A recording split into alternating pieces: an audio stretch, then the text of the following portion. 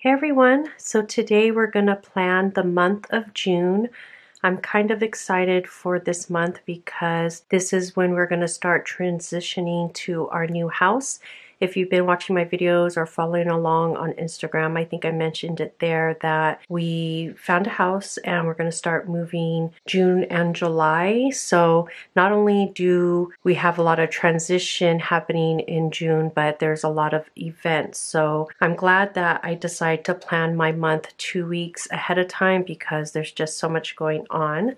So as usual, I have my planner pouch with my stickers, all my markers and tweezers and all of that. And then I have my iPad, which I use for my Google Calendar. And then I'll take this out. I kind of had to hide something over there, and I'll switch my page marker to my monthly planning routine. So the first thing I do is look for my personal items on my Google Calendar. So how do I want to mark this? So we do have icons. This is the May sticker sheet, but on every monthly sticker kit we have circle icons, which I have been using, but I've also been using doodles. So let me see if I want to use doodles again. I kind of like how these look, so I might do that again for June. So on June 2nd, my daughter is graduating from 8th grade, so I'll use balloons. So yeah, she's graduating from 8th grade. And then on the 3rd is my niece's birthday. So I mentioned before in other videos that I don't put birthdays on my monthly spread. I mainly just put my husband's and my kids' birthdays just because I use my monthly spread for project planning and not necessarily like more detailed stuff. It's more of an overview. But I've been trying to get better at sending out cards and gifts, so I kind of need to do that ahead of time. So I started marking birthdays on my monthly spread now. So then my other niece's birthday is on the 6th.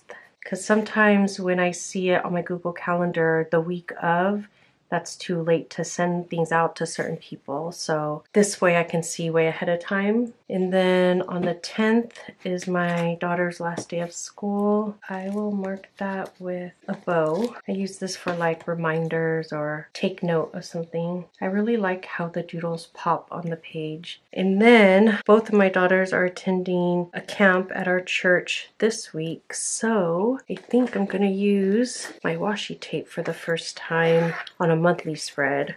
So we have this new skinny washi. It comes in 4 colors. So there's this charcoal, this gray, like taupe-ish color, and this like ecru color. And I was debating if I want to use ecru or gray.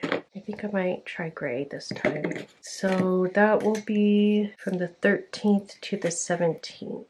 So I designed this skinny washi for the shop because this is perfect for marking off a set of days like this. And I like skinny washi to do that so it doesn't take up so much space, because I do have, you know, other things to mark on my calendar, so I need to leave room for that. That's the 15th, and then Thursday and Friday. And I put it at the top. I've been putting all my icons and then this washi tape at the top because I like to put personal items at the top and then shop items down below. Perfect. Is that straight? I think that's better. So then that's for camp. And then we have Father's Day on the 19th. I think I'll put these balloons. This is where I struggle with using circle icons or doodles, because for the doodles we don't have holiday doodles, but on our monthly kits, this is May, so this is for Mother's Day, but on the June kit we would have something here for Father's Day, which would be nice. But since I'm doing doodles, I'm going to use balloons. Basically I use balloons for any kind of occasion or celebration, and then I've been using cakes for birthdays. And then another birthday on the 22nd. And then we have a quinceañera on the 25th. It's actually for her birthday. And then we have one more thing on the last week of June, which is my daughter and my husband are going to a camp. So my daughter is going to a camp with our church, and my husband is like chaperoning and helping lead stuff. I don't know if you guys know this little fun fact, but my husband was a youth minister for many, many years. So he's really involved with all the church stuff, and he used to run this event actually. And so he's going to go help out since my daughter's going to be there. It'll be her first year because it's a high school thing. So that'll be super fun. So even though this is technically in July, I'm putting the washi tape all the way through Friday because I just want to see that it's the full week on this June view. So I think that's it for personal.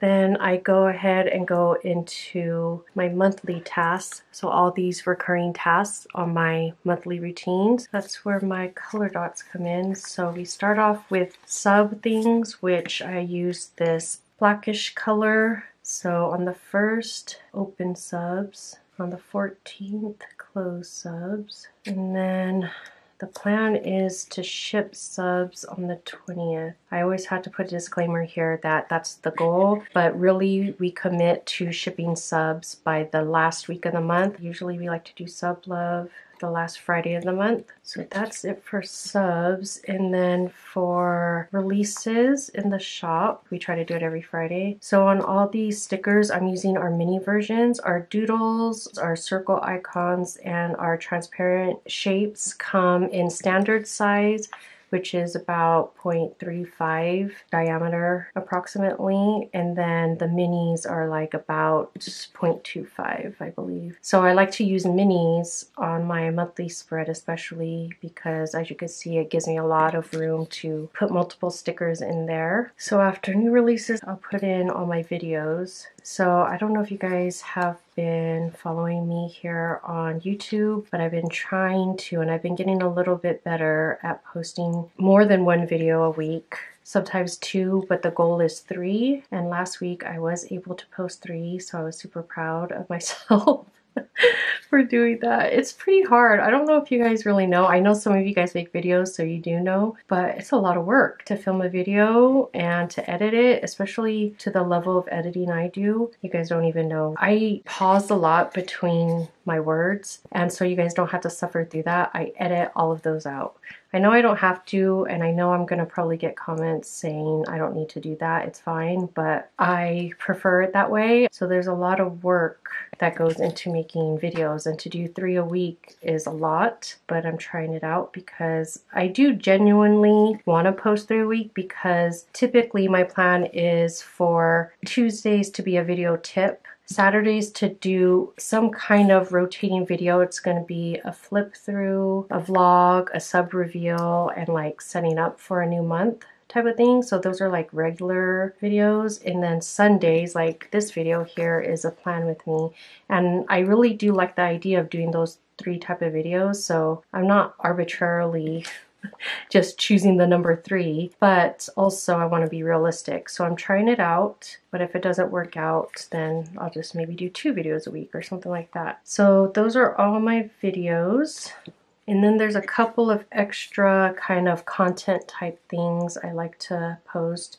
So on the 1st of the month, showing my monthly spread. And then this video here would be setting up for a new month, so setting up for July. So here, I'd like to post a picture on Instagram just of the July setups. So yeah, I think that's it for all my color coding stuff. And then down here, even though I don't have the June sticker kit, I'm gonna go ahead and use May. So on my monthly sticker kit, I used the goals and projects headers. So I put goals on the left side of my spread and projects on the right. And so goals are like my top 3 goals for the month, and projects are like secondary things I want to work on for the month. So goals are like big picture, top priority things, and then projects are just some extra things. And then the side column is where I put my content and design schedule. So this is how my spread looks before the pen. I'll go ahead and start filling this in.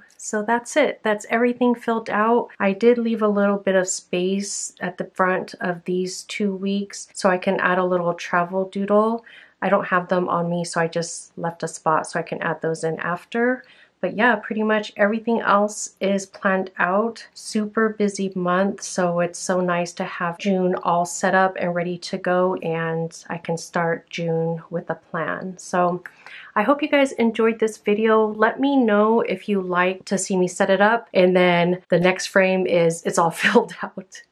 Let me know what you guys like, because I always struggle if this is super repetitive, because every month I pretty much do the same things, but I have been getting feedback that you guys kind of like these plan with me videos because you just kind of put it on, you do your planning at the same time. It's just like a relaxing time for us to plan together. I enjoy it myself. Let me know in the comments below if you have any comments or suggestions. I'd be happy to hear them. Thank you so much for watching, and I'll talk to you next time. Bye.